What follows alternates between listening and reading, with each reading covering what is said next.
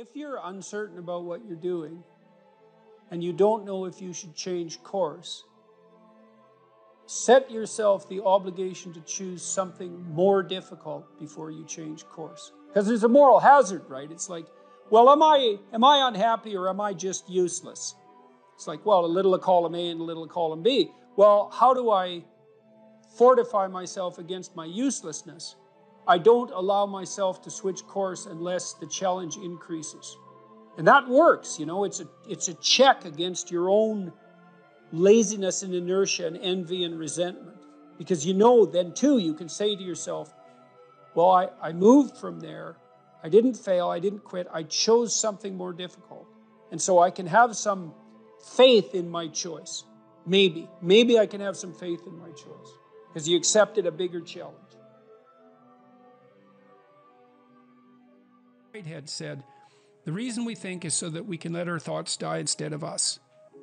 So imagine you have a stupid idea, which is highly probable, right? Just imagine. You might have 50 of them a day. Many. So then you think, well, let's go act out that stupid idea, which is what you do if you're an impulsive. And so you act out the stupid idea and you get just walloped by the world and maybe you die. Well, so what's an alternative? Well, why don't you throw your stupid idea out on the table to a bunch of other people and say, well, I have this idea, and I'm kind of thinking about acting it out. Is it stupid? And maybe you're prideful about your idea because, you know, you're attracted by it and you thought it up, whatever that means. And so now you're glued to it, plus it tiles something for you. So you're invested in it. And you don't want it to be a stupid idea, but then like, well, fine. Do you want to die? Or do you want to let your idea die? And so a lot of what we do in dialogue is kill stupid ideas. And we do that so we don't act them out. And we don't want to act them out because then we die. And this even works biologically. So the part of your brain that generates thought grew out of the part of your brain that you use to voluntarily control your actions. So you could say a thought is a potential action. People think a thought is a representation of the world. It's like, yeah, not fundamentally. Fundamentally, a thought is a potential action. So then in your imagination, you make avatars of yourself. So that's you in your imagination. What if I did this? It's a little avatar of yourself. You think, what if I did this? Here's the world. I act like this. These good things happen. That's my vision. Then you throw your vision on the table and you say, well, I have this vision. And you say, well, that's a stupid vision because you didn't take this into account. And how are you going to do that? And you think, oh, that sucks because I had this vision. But, well, thank you because I didn't see those snakes, you know. Right. And then it's tricky because maybe you're mad because I had a vision and you don't have one, and so you're pissed off about that, and so you're just attacking my vision because you know you don't have anything better to do. And I've had this conversation with someone before where a kid told me he wanted like 1 million followers on social media, and I was like, yeah, but that's not going to happen though. Like not for you, right? Because I knew, because I had the experience, you know, and then I had that moment where they basically freaked out right in front of me. You shatter a dream. Absolutely. Yeah. Well, so a dream is a tile of the future. So you say, what's the future? Well, you don't know. Well, here's a vision. So it's a tile. And then it covers the future. And it also covers it in a pleasing way. Yeah. And then you come along and say, you know, it's a little low res. Well, you could say to someone who wants that, are you sure you want 1 million followers? You know, because people say, I'd be happy if I had $400 million. It's like, you think you could handle that responsibility, do you? Like you're so sure of that all of a sudden you'd have all this money dumped on you can't even control your household budget. You live from paycheck to paycheck. Now somebody's going to dump a treasure on your steps and that's going to fix your life. It's like, okay, how much are you going to give to your relatives?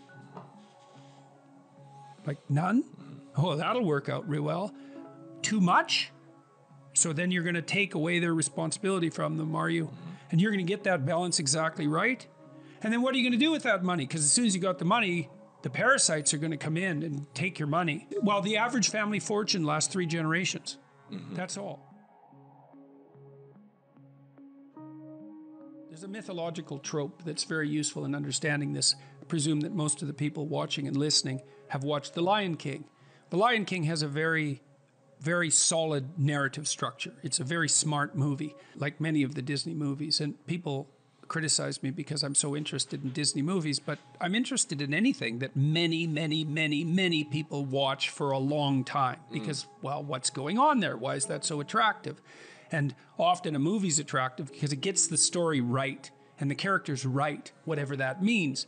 Well, The Lion King was a very, very successful animated movie, one of the most successful movies of all time. Can I just, Yes. for those who can't remember, everything the light touches is our kingdom. Right, I can tell you exactly what that means. That's a brilliant line. And that's also, and notice I used the word brilliant, and brilliant is associated with the idea of the light.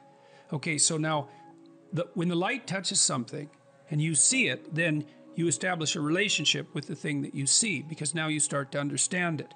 And the more lit up something is, the more you can understand it and explore it. And so when you shine a light into dark crevices, then let's say, then you start to see what's in the dark crevices. And if you go around your apartment building, let's say, and you pay attention to every nook and cranny, it starts to become yours in a very fundamental way. And so you could say, well, light is equivalent to consciousness. That's a good way of thinking about it. Now, why? Well, we're very visual creatures, human beings. Our brains are organized on vision. Most animals are organized on smell, by the way, but not us. We're organized on vision. A huge part of our cortical activity is devoted to sight. And so we think of sight as enlightenment, light. We think of it as illumination, right? When we bring something into the light, we improve it. And so we associate the day with consciousness and illumination and enlightenment. And so if you attend to something by shining a light on it, then it becomes yours. And so your kingdom is actually everything that the light of your consciousness is shone on. And all that's encapsulated in that statement. And that's why it's stuck in your imagination. Yeah, you remember he's up with his son on a mountain, right, on a cliff. And so now think about that. That means he can see a long way. And then he sees this circle of the world and the light shining on it. And he says, everything the light shines on is our kingdom. And then that also implies that, and he says that next, that outside the light, there's another kingdom. And that's the kingdom of darkness. And that's the place that hasn't been explored. And if you remember in the movie, that's where the fascists are. And the hyenas. And the hyenas are predatory. And so when Simba goes out past the domain of the light, he enters the unknown. And he enters the underworld, the demonic underworld. And that's Scar. Now back to Scar.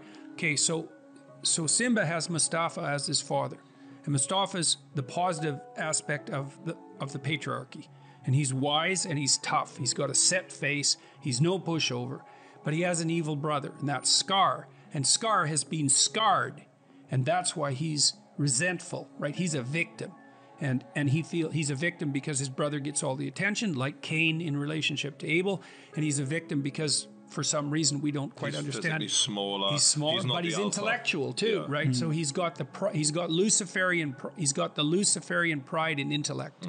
And Jeremy Irons, who is that character, played that extremely well with that kind of unctuous voice that was kind of like a snaky sound, droning. Yeah, well, and also contemptuous and presumptuous and narcissistic. He did a lovely job of that. And so now you might say, well, why does the king have an evil uncle or an evil brother? Well, the answer is, this is the mythological answer, is that, well, the king always has an evil brother, always. And the reason for that is if the king is the emblem of the state, or even of the stable state of being, because you can think about it psychologically or sociologically, he always has a counterpart. And the counterpart is the proclivity of that state to be overtaken by willful blindness, so failure to shine a light on things, right? To turn your head away when you know you shouldn't, and also by this corrupt will to resentful power. And that's chronic. Now, the Marxists would say, and do in some real sense, there's nothing but Scar. There's nothing but the evil uncle. It's like, that's a hell of a worldview. I can tell you in some real sense, it's akin on the Christian front to making the statement that the true ruler of reality is the satanic spirit. It's the same idea, and that's a hell of a claim, man, to literally speaking. And so, but it is the case that almost every institution and almost every person has a touch of the evil uncle as part of their structure. Pride is the opposite of humility, and humility is the precondition for learning. And, you might say, that's partly why humility is something that was practiced, say, by genuinely religious people as a virtue, because the idea would be to open yourself up like a child you know, how open a child is to learning. Well, the child doesn't assume he or she knows everything already. They're just looking around all the time, which is one of the things so remarkable about children. They're just looking around all the time at everything they don't know. And with like an infant, that's just, they're just like this all the time, wondering what in the world's going on and trying to learn. And so pride stops learning.